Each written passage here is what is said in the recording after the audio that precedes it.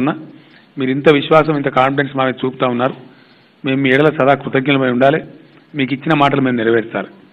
అయితే ఎన్నికలలో సాధారణ ఎన్నికల్లో మేము ఇచ్చిన హామీలు కొన్ని పెండింగ్లో ఉన్నాయి. అందులో ముఖ్యంగా 57 సంవత్సరాలు దాటిన వాళ్లకు పెన్షన్ ఇస్తామని చెప్పినాం.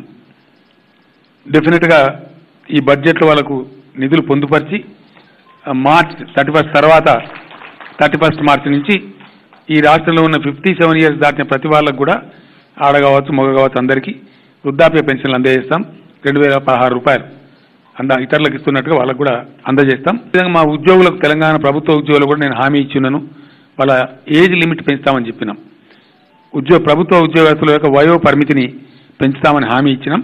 డెఫినెట్గా షార్ట్ పీరియడ్లోనే ఆ పీఆర్సీ రిపోర్ట్ కూడా తీసుకొని ఆ ఉద్యోగులకు వాళ్ళకి ఇచ్చినటువంటి వయో పరిమితి హామీని కూడా ప్రభుత్వం తప్పక నెరవేరుస్తుంది. పద్ధతిలో తెలంగాణ హెల్త్ ప్రొఫైల్ కోసం కార్యాచరణ మొదలు పెడతాం. ఇప్పుడు డెఫినెట్గా గతంలో కంటి వెలుగు చాలా సూపర్ హిట్ ప్రోగ్రామ్ అయింది.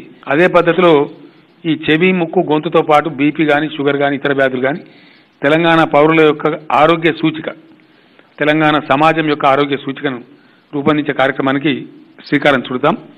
తర్వాత ఎన్ఆర్ఐసి పాలసీ కావాలి మాకని చెప్పి కొంత గల్ఫ్లో ఉండే మిత్రులు, ముఖ్యంగా వేరే దేశాల్లో ఎన్ఆర్ఐలతో ఒత్తిడి లేదు, కానీ గల్ఫ్లో ఉన్న వాళ్ళు కొన్ని బాధలు జరుగుతూ ఉన్నాయి. అప్పుడప్పుడు ఈ కేటీ రామారావు పైరవి చేయడం, మన ఎంపీలు పైరవి చేయడం, మా కరీంనగర్ వాళ్ళు రకరకాల ఇబ్బందులు జరుగుతూ ఉన్నాయి.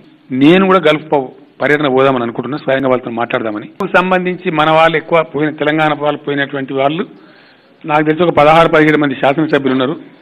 ఒక 3-4 మినిస్టర్లు, 3-5 మినిస్టర్స్ ఉన్నారు.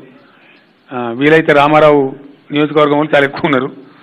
వీళ్ళను ముందు పంపించి ఒక 4-5 రోజులు ముందు పంపించి మొత్తం ప్రిపరేటరీ తయారు చేసి ఈ 15-16 మంది శాసనసభ్యులు నేను కలిసి 3 రోజులు 4 రోజులు పోయి వచ్చి మేమే మాట్లాడతాం వాళ్ళతో. ఎందుకంటే బాధ కలుగుతూ ఉంది. దుబాయ్కి పోయినా అప్పైనా మరి ఎవరు పోమని నేను ఎందుకు పోయినా అంటే అందరు పోయిన నేను పోయినట్టు. అంటే ఎందుకు పోతుండో దుబాయ్కి తెలియని పద్ధతిలో లక్షలు అప్పు చేసిపోతున్నాను అనవసరంగా. సంపాదించడం ఎంత దుబాయ్లా, ఎంత శాలరీ వస్తున్నది?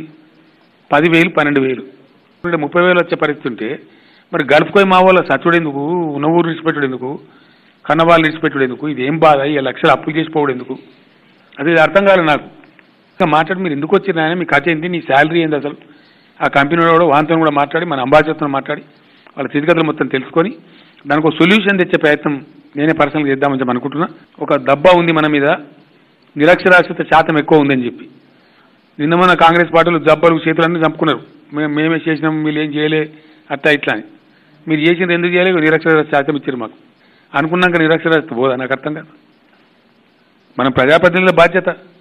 ఏ ఊరు సర్పంచ్, ఒక ఊరు సర్పంచ్ కనుక సీరియస్గా తీసుకొని నా ఊర్లో పోవాలంటే దర్శనాలు, నా ఊరిలో నిరక్షరాస్యత ఉండొద్దు, నా ఊరికి ఇది అవమానం, సర్పంచ్ ఎంపీటీసీ ఆ ఊరుండే పెద్దలు అనుకున్న తర్వాత పోదా ఆ ఊర్లో. సో ఆ విధంగా దీన్ని రూపకల్పన చేస్తూ ఉన్నాం. త్వరలోపలనే ఖచ్చితంగా నేనే దీన్ని ఛాంపియన్ చేసి లాంచ్ చేస్తాం ఈ కార్యక్రమాన్ని.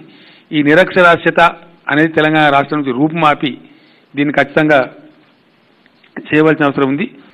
మనుషులు మృగాల్లాగా ప్రవర్తించే పద్ధతి పోవాలంటే ఈ మెటీరియల్ వెల్త్, ఈ భౌతిక దీనివల్ల పోదు.